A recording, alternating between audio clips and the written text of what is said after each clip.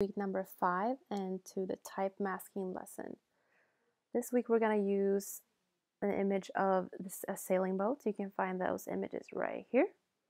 So you just click on download that one and then pull it up in Illustrator, and we're going to explore what we can do with type. So I've already pulled mine up in Illustrator so we can get started. For the first image we're going to create the image inside the type. So we're going to cut out the image and just have the type left in it. I'm going to show you how to do that. So we're going to use the type tool, which is located over here. It's the T in the toolbar. Click once on that one. We're going to click once and then drag to create a little text box. We're going to write something. You can write whatever you want. I'm just going to write type to keep it simple. I'm going to click on the selection tool and move it a little bit more in the middle. So I already have a pretty bold type on this one, but if you do not, you just double click on the text box and mark everything inside the text box and go up to the character. And you can choose whatever you want. I recommend using a bold one just for now and when we explore our type tools and stuff like that, because it's easier to see. So I'm using a pretty large type right here too. So we're going to click on the selection tool, deselect the type. Click anywhere on the screen. We're going to select both the image and the type just by clicking and dragging and selecting both of them. We're going to go up to Object, Clipping Mask, Make. And there we go. Now the type is, the image is now cut out with the type we just created. We're going to do it again, but in a different way and see if it works. I'm having the instructions right next to me, so I'm just following them just like you will do. We're going to go to the type tool again, click once and drag. I'm going to write something random again, just type or something. Place it in the middle of the image. We are going to outline this type, so we go to type. And then, let's see. Type, create outlines. I can't see it.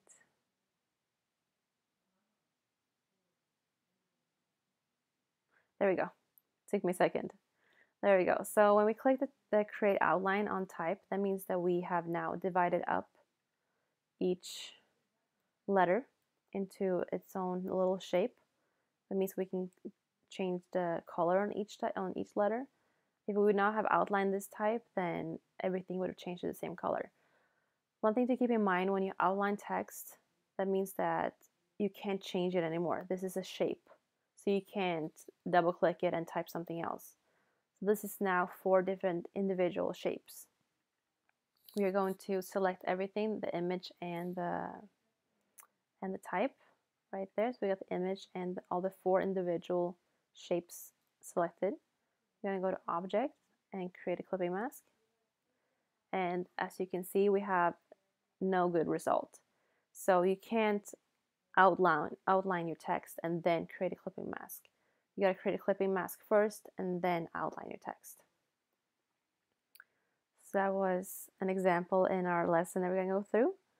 Our third image we're going to use, I'm just scrolling down the instructions.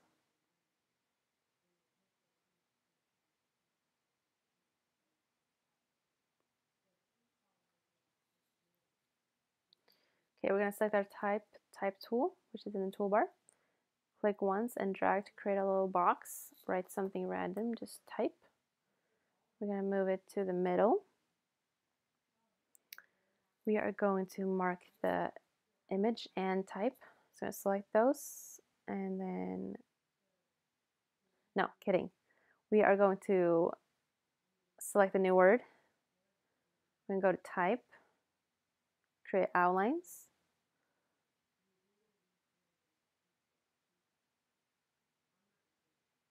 And then we are going to go to Object, Compound, Make.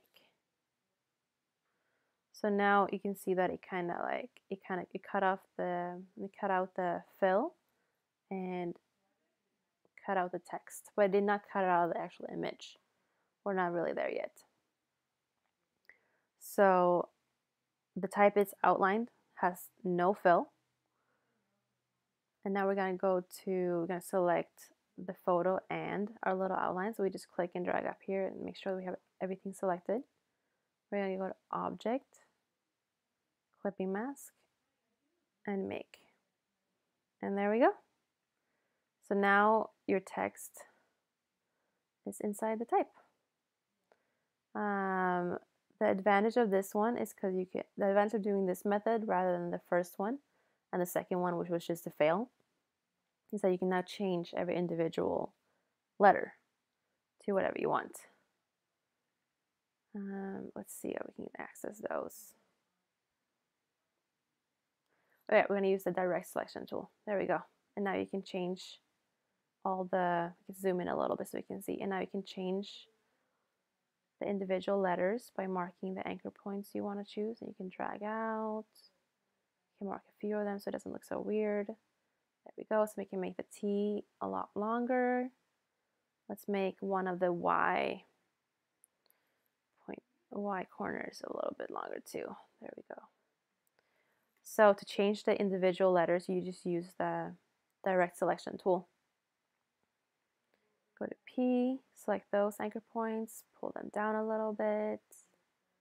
Go to the E, select the E, select a few anchor points over there, pull it out.